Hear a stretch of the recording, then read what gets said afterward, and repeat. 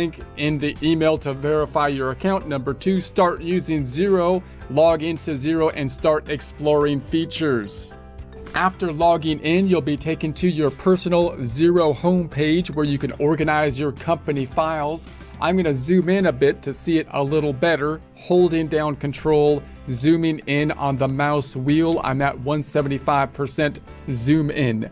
The next logical step, if you were going to set up a new company file, would be to add an organization. However, before we do that, note you want to think about using the demo file. Also note that I have some company files down below already because I already had a Xero account set up before. If this is the first time you've set up your Xero account, you're not going to have any company files down here.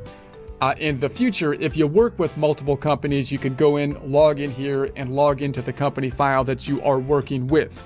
However, for practice, the demo file is great because it already has data in it. So if I hit the drop down, we can find the demo file here. For the first half of the course, we'll be using the demo file because it already has data in it. It allows us therefore to deconstruct the end result, the financial statements, drilling back down to the data input in the forms. That may also allow us not to utilize the 30-day free trial until we actually want to practice with our own data, adding a new account and with the building of a new account, which we will do in the second half of the course. So the first half of the course, we will deconstruct what's in a file already built, the demo file. The second half of the course, we'll construct a new file from scratch, a great tool because then you get to deal with those foundational items.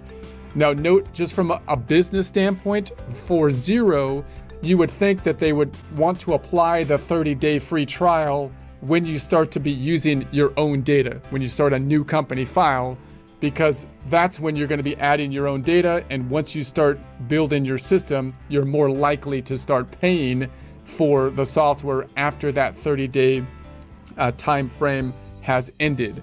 So you might be able to practice, in other words, with Xero, with the demo, and then practice a little more with the 30-day free trial, either with your own data or with some practice data. We will be using practice data in the second half of the course with the new organization. Now, if I click on this, if you were to complete the process, then you would be adding your data here, the business name, the industry, we'll talk more about this in the future, the country, do you have employees, verifying that you're not a robot, and then you could start the trial, hopefully being able to get access to that free 30-day trial at that point.